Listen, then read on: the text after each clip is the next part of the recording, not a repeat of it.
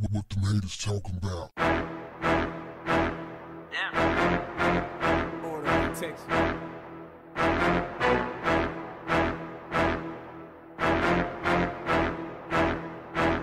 What's up, family? New York-based actress Jordana Grolnick is the second woman in a week, 1 week, to accuse former President George H.W. Bush of sexual harassment.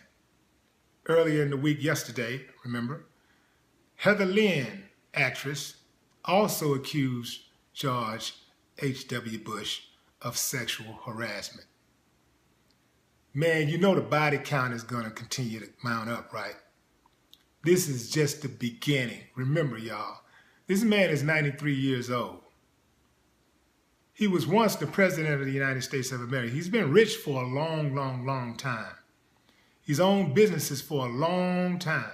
Can you imagine the number of women that are about to come out? It could quite possibly eclipse the number that Harvey Weinstein owns right now. I think he's up to 50-something. He's up there. Oh man, boy, this is the year to get sexual predators. They going down. I mean, the most powerful ones. I mean, they got one at Amazon a few days ago. They going down, man, left and right. Check out what George W. Bush's spokesperson had to say about these accusations. At age 93, President Bush has been confined to a wheelchair for roughly 5 years, so his arm falls on the lower waist of people with whom he takes pictures. To try to put people at ease, the president routinely tells the same joke, and on occasion, he has patted women's rear in what he intended to be a good-natured manner. This is something, it's like, okay, yeah, he did it, but, you know, he was just being nice and he was just trying to be polite, trying to put the women at ease. If his arm naturally falls to people's waistline that he takes pictures with, I wonder how many men are going to come forward. Wonder has he ever taken a picture with Donald Trump in his wheelchair? That would explain why Donald Trump acts so girly. Yeah. Amazing, y'all. He also said this, the spokesperson said this: some have seen it as innocent, others clearly view it as inappropriate. To anyone he has offended, President Bush apologizes most sincerely. You know, this is a country full of sick people. I say this because sexual harassment is something that we're comfortable with in this nation. Do you know how many rape kits have gone uninvestigated at police forces all over the country? They say the number is as high as like the 90%. It's like the 90 percentile, like, of cases that have not been,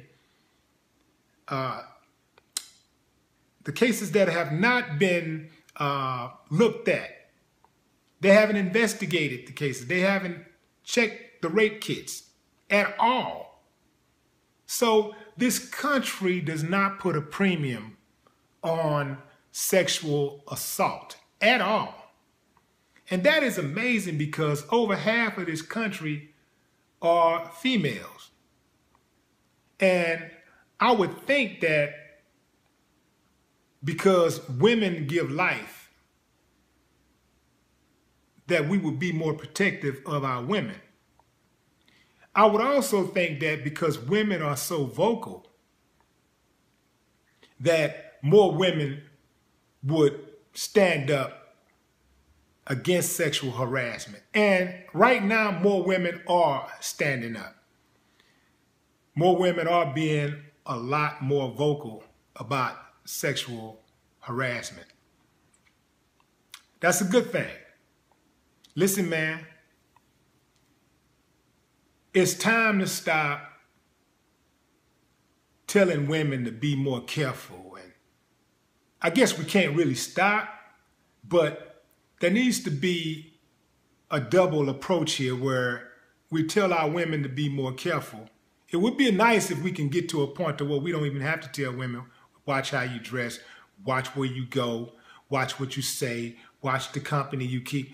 It would be nice if we could just get that message to our boys, not men, because if we can get it to our boys, the boys will grow up to be respectful men. So we can get that message to our boys early on that sexual harassment is for suckers. I mean, that's a chump game. That's what suckers do. That's what insecure men like Donald Trump do. You know, the kind that got to pay for pussy. That's what they do. They do it because they can't get it with their conversation. They got to talk about how much money they got, and they got to talk about their education, and they got to try to put people down and lift themselves up to feel important. They can't hold a decent conversation. Those are the same guys who often hide behind text messages and emails because they have no conversation. They have no game whatsoever. Very insecure dudes. Some of them are listening to this message right now and they're giving my video a thumbs down. But that's okay. I wish we can get to the point where I can see like who gave it a thumbs down, just so I can know the vibe of people when I drop certain videos. So I can really know who I'm dealing with. We aren't there yet, but someday I do believe we'll get there. But it is truly amazing how cavalier we are about sexual harassment. And all of us got women in our family. We all got females. We all got girls in our families. And it's crazy how, if you're not a sexual predator, how hard you try to protect those women. But then when it happened to other women, we're not so protective. It's like we like to blame the victim. We do it way too much, man. We blame the victim over and over and over again. I've read stuff online where people were making jokes about, well, he's an old man, you know, he ain't got that much longer. You know, he was probably touching her and didn't even know he was touching her. I mean, he's an old man, you know, give him a break. Get an old guy a break. I didn't know the old guy had it in him. Yeah, the old guy had him in him because he's a dirty old man. And he's had it in him for a long time. He's been an old man for a long time. He's 93 years old. So he's been an old man for at least 20 years. He's been doing this for a long time. That's 2 women in 1 week. Those are just the ones who came forward. And some others will come forward. But think how many who are still not going to come forward because they're afraid or they're embarrassed. That's cold-blooded, man. I'm telling you, man, we got to do a better job, man. A nation is only as healthy as its woman is, as the women who bring the babies into the world. Think about what I'm saying. How you gonna have healthy sons and how you gonna have healthy daughters if the mothers have been abused? You know, it's gonna have some type of psychological effect on her and how she raised her son and her daughter. You know, how she navigated in the world. It's gonna have some type of impact, negative impact on her trust of others. We're only as healthy as our women are. Y'all, we got to understand it, man. Some of y'all don't want to understand it. I get it. Some of y'all are women haters. Some of y'all have had bad experiences with women over and over and over again, and you blame women. But I'm telling you, if you one of those people that ain't never had a good relationship with a woman, you the problem, man, because there's some good women out there. So maybe you're just picking the wrong ones, or you picked the right ones and you was the bad person in the relationship. You the one destroyed the relationship. Just like you have women who are always saying man ain't nothing, but they gravitate toward low down, nothing, no good men. And so they judge all men by that standard. So it's them who is the problem. They are the problem because they have a bad judgment when choosing a mate.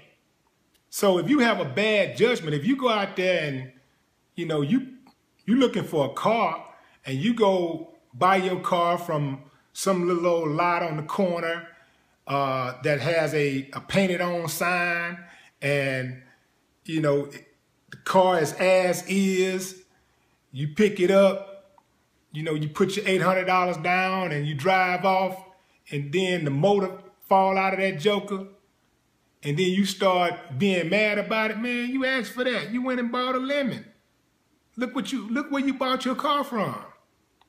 And it says as is. Some of us are going into relationships, getting these as is relationships. These relationships with no warranties. We got to do better, man. We got to do better. And I'm laughing at that. I'm not laughing at sexual harassment because that's a serious thing. I take that very, very seriously. Apparently, Barbara Bush was an accomplice to this because she was standing there. In each case, each woman said that Barbara Bush was present when George Bush touched them, groped them, and she acknowledged that they were being groped. And she didn't do anything about it. She just kind of brushed it off. So how complicit has she been? And how many more women does she actually know about? Here's what I want to know in the land of liberty and justice for all. Are the police going to arrest him like they did Bill Cosby? And is the prosecutor going to charge him with sex crimes like they did Bill Cosby? I know he's a 93-year-old cripple, and the court proceedings could kill him. But I say take him to court, because that's what happens when you break the law.